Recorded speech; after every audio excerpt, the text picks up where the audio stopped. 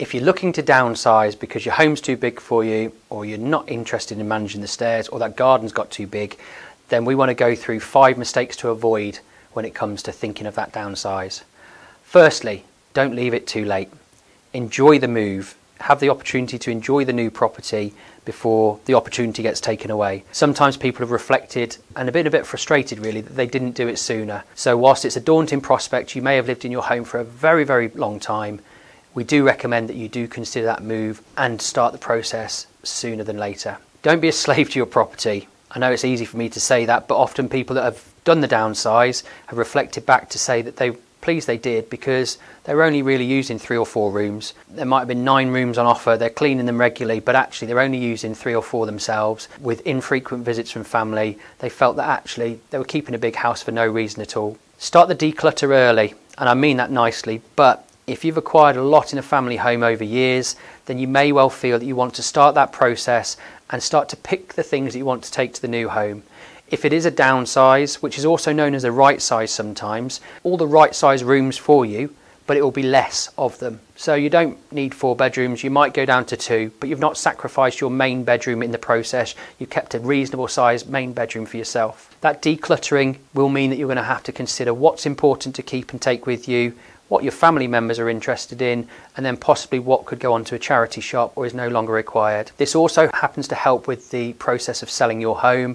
Sometimes you'll find that some less furniture makes a room feel bigger. Fourth up, make sure you view a few properties. You can take your time on this. There's no pressure to go off and find the first property and feel committed to selling your home. You may want to see 5, 10, 20 properties before you really do dip your toe in the water. And that's important because there is opportunities out there. There's more properties coming to the market as we're seeing at the moment, and you probably just want to have that comfort the right style of property or the right size property is available for you. And when it comes to selling your own home, as flattering as it may be, we recommend that you don't just go with the highest valuation. You've got to consider when you list your property on the market, the higher the valuation, the fewer people are likely to view your property. If you price it accurately, you're going to generate a high number of viewings and you'll get the best possible price. You don't want to give it away. I'm not recommending you go with the lowest valuation either, but look at comparable evidence, look at what's going on in your local marketplace, and ensure you go with an agent that's giving you the right advice to get you the best possible price. We've helped hundreds of people in your situation over our time. In our 3 locations, we are doing this day in, day out. So if you are thinking of selling because you want to downsize or right size,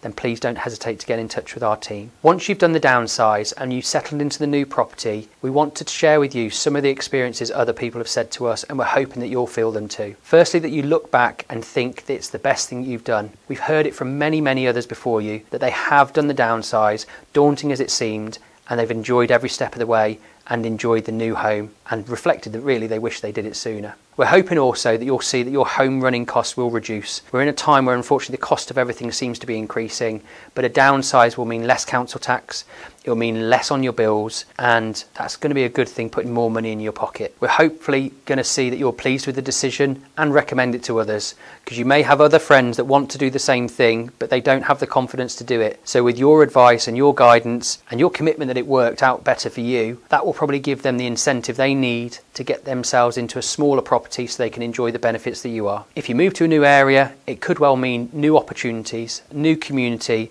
new things to do, new things to enjoy, new places to go and visit. Sometimes a move to a new area gives you that real invigoration, a new lease of life, and some real good new friendships can be made. And also we're hoping with the next property you're going to have less to look after. So you're going to free up some time with less garden to look after, less home to look after, and essentially less to maintain. That's got to be a good thing for you. If you're looking to downsize, that's one of the major benefits. As I said before, we've helped hundreds in the past. We'd be very keen to assist you. We can come out to tell you what we can do on your behalf. There's no pressure, there's no hard sell. We've got everything set up to be able to work in your favour. So please don't hesitate to get in touch with the team.